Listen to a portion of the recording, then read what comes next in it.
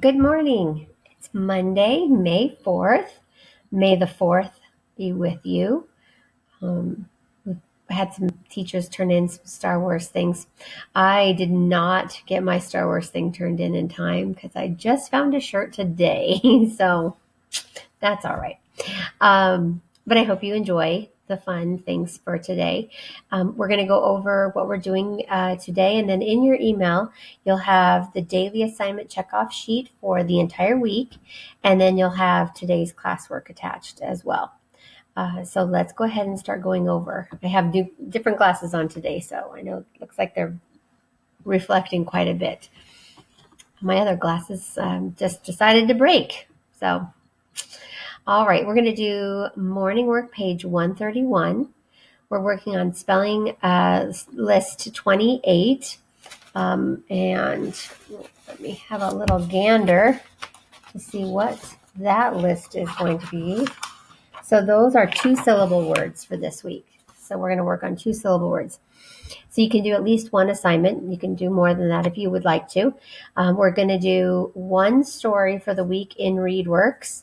The swimming dinosaur. So then after that, you have the question set and the vocabulary. If you would like to split those up, read the swimming dinosaur today, tomorrow just do the question set, and then Wednesday do the vocabulary, that would be totally fine. You can do it all in one day. You can do it all throughout the week, but really try your very best to do that. And then if you have any you haven't finished from the other weeks that we've been doing distance learning, then you should go ahead and try to fit those in sometime this week. We have 5 new vocabulary words, so we're on vocabulary week 3. So we're going to do those words and their definitions today. That's going to be found in Google Classroom. So remember, go to Google Classroom, and you will see that you have vocabulary for week 3. So you'll just open those slides. And so far, I've added just the 5 words and then their definition. So this week we have chronic, spectator, veto, irritable, and we always run into this. Many Martinez pictures here. And mimic. So you'll write those words down, and then you'll do the 5 definitions for those. All right. And then we're going to watch our slideshow on prefixes for our grammar lesson this week. And then we have a new writing lesson series that we're going to start. There's 10 lessons.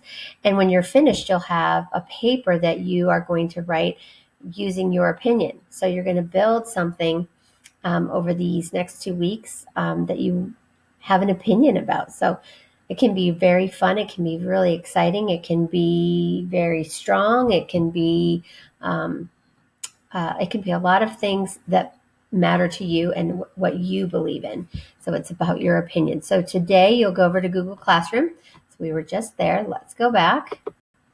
And you'll see opinion writing lesson 1. And so we have a video to watch, and then you're going to do some work on slide 2. So we've got our video here. Just click on the little play sign. You might have to double click, and then you can also make it bigger.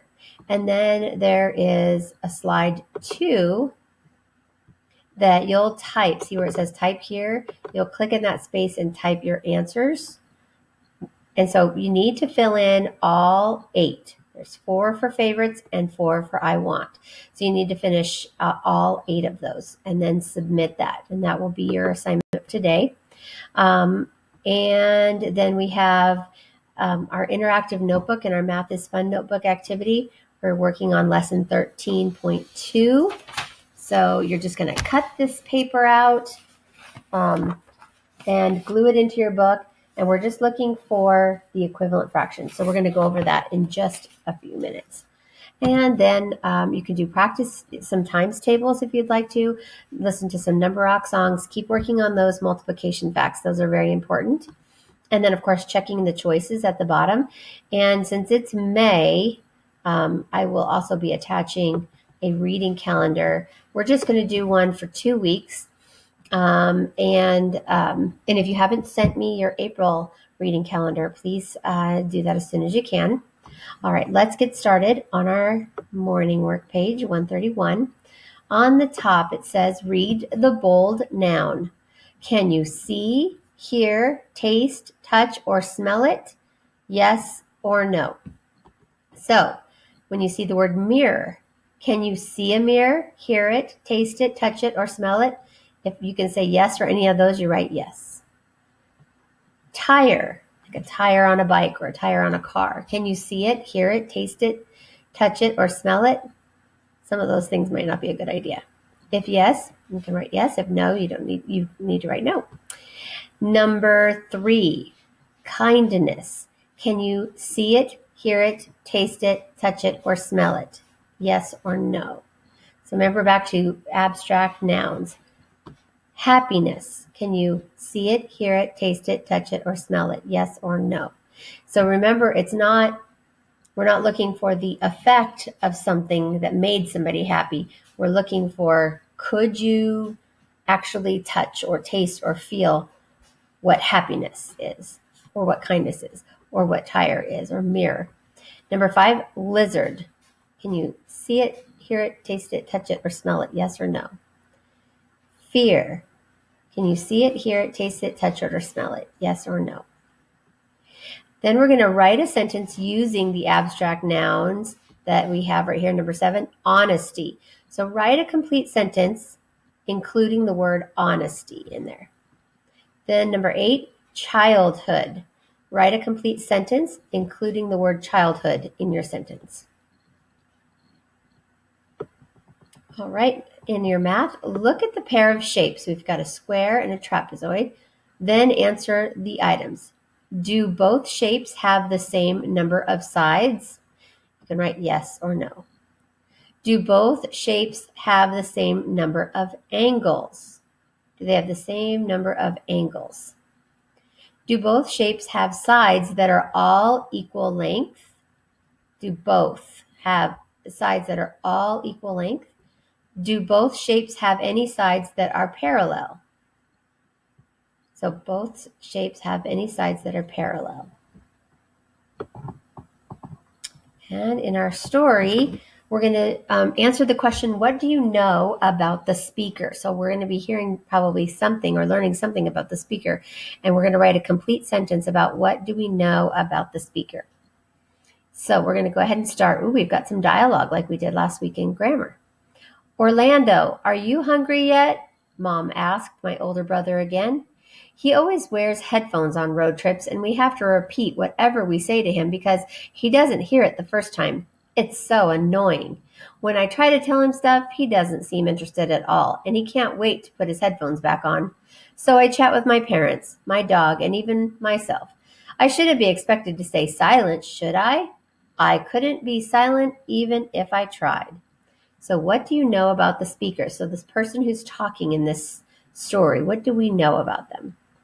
So once you're finished, you can show mom or dad or another adult at home, and then move on to your spelling. So here's our spelling list. Here's our regular list of our words, our 2-syllable words, and then here's our alternative list of 2-syllable words. And your Spelling City assignments are already in there. And then here is our Math is Fun interactive notebook paper. So you're going to cut out along the dotted line. You don't need to cut the center dotted lines, just cut around the outside. And it says, I can use a fraction to represent multiple copies of a unit fraction. So what that means is, okay, we've got this number line broken up into eighths. We can see that 1/8, then what? 3/8, 4/8, 5/8, 6/8, 7/8, 8/8. Okay, so we know we need to write in 2/8 here. 2/8. I wonder if we can make it bigger. Let's see here.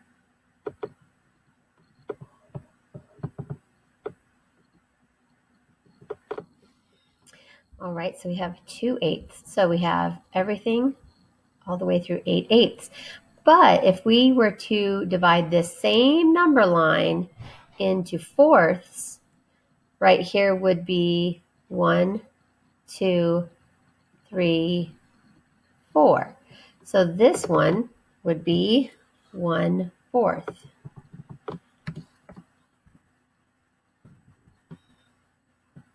That one just a little bigger.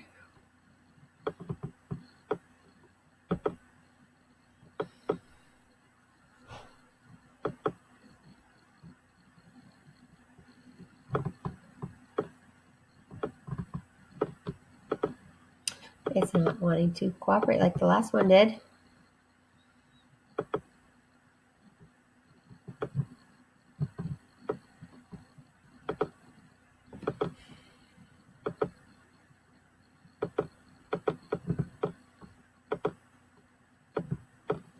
Well, guys, we may just have to let it be.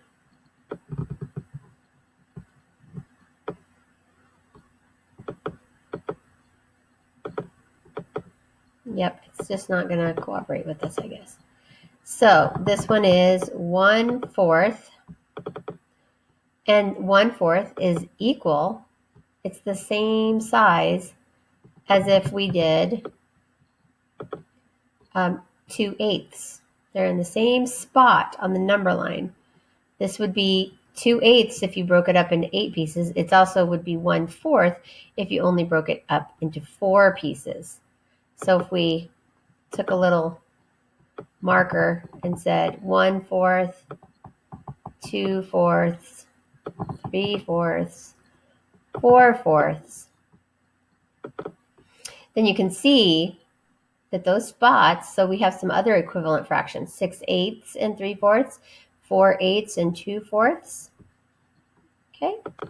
All right, so on this number line, they've broken this one up into 6 parts.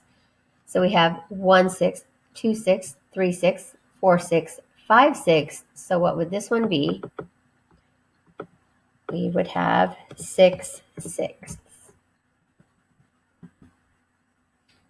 Let's change up our color.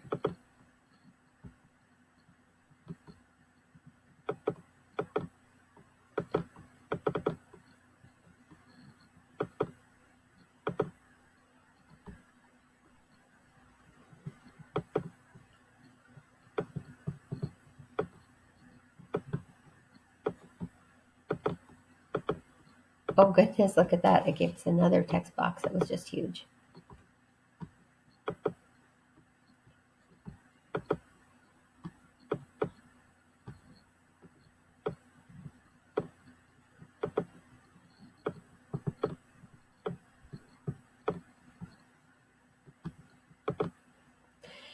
It's just not going to cooperate with us, I guess. All right, so if we broke this up into thirds, then we've got 1/3,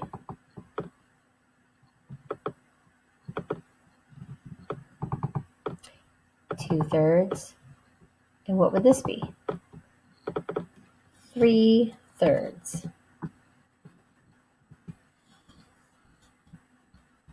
So 3/3 and 6/6 are equal, and they also equal what whole number? It would also be the number 1, because that's from 0 to 1. All right, let's go down to the bottom one. This one is also broken up into 8ths. So we have 1/8, 2/8, 3/8, 4/8, 5/8. What should this one be? 6/8, 7/8, and 1 or 8/8. If we broke this up into fourths, 1/4, 2/4, 3/4, 4/4. So we have 3/4. All right, so after you finish filling that in, you can glue it into your book. And then the last thing we have to do today is our slideshow on prefixes. All right. So let's go to the beginning.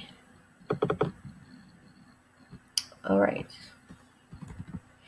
A prefix is a group of letters that are added to the beginning of a word.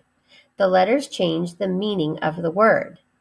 So, if you had a partner with you, you could whisper, what is a prefix? It's a group of letters that are added to a word at the beginning of the word, and it changes the meaning of the word. So just like we've done our wow words, we've done some of those. So, re plus read equals reread. The prefix is re, the root word is read, and the new word is reread. What does read mean? So read means to understand words, understand a story, understand a sentence by reading the words.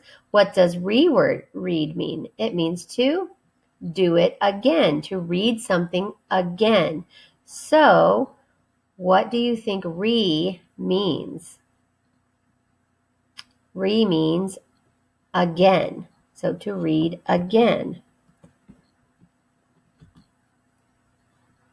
Reread means to read again. There we go. If re means again, what do each of these words mean? Rewrite. What does that mean? To write again. Redo. To do again. Replay. To play again. All right. So we have another prefix. We have the prefix pre. That's the prefix. Pre is the prefix. View is the root word. When we put them together, they make preview. That's the new word. So what does view mean? View means to see something, to look at something. What does preview mean? To look at something before. So how did the prefix change the meaning? The prefix pre means before. So you're going to view before. So sometimes when you go to the movie, you'll see previews. These are little clips of movies that are coming out, and you get to see a little bit of them before the whole thing comes out. So there are a preview. If pre means before, what do each of these words mean? Preheat, to heat before. Pre-test, to test before. So like we used to do our pre-test for spelling so that we could decide if we were going to have some kids doing fourth grade list. And so we do a test just to see what it would look like on the real test. So we call it the pre-test, the test before the real test. Preschool, school before going to regular school. We have the prefix dis, and we have the root word agree, and that makes the word disagree. So what does agree mean? So it means that you're going to have the same feeling about something, or same opinion about something. What does disagree mean? It means you have opposite feelings about something. So how did the prefix change the meaning? Disagree. The prefix dis means not, or the opposite. So if you see dis, it means not, or it's the opposite of the root word. Disagree means to not agree. If dis means not, what do each of these words mean? Disorganized, not organized. Disappear means to not appear. You can't see them anymore. Dislike means to not like. All right, we have the prefix un.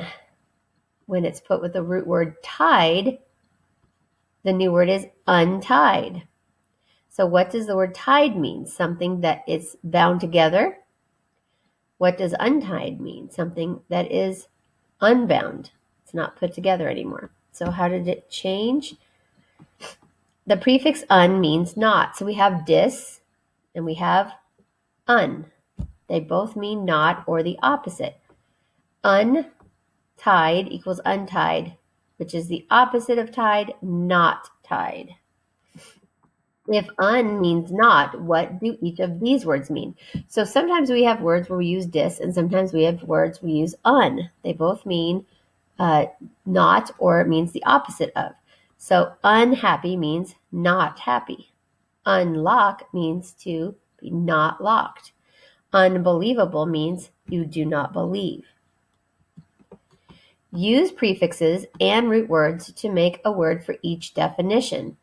Okay, so if we look right before, so if we're writing a paper and we do a little writing before we do the actual paper we're going to turn in, we call that a pre-write. Not real means unreal. Look again. Re-look. Opposite of respect. Disrespect. All right, guys.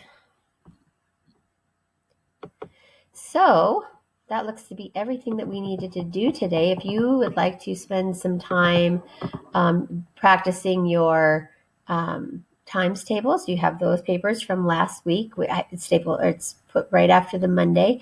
If you still have not picked up a packet, I saw that there were still, I think, 8 packets that were still at the school that weren't picked up.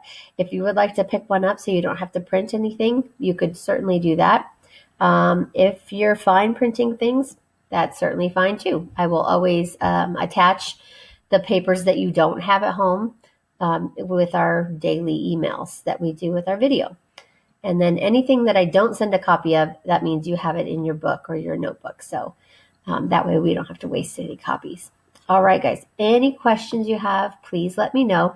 If there's anything you haven't turned in from last week, like your daily assignment sheet, try to get that into me.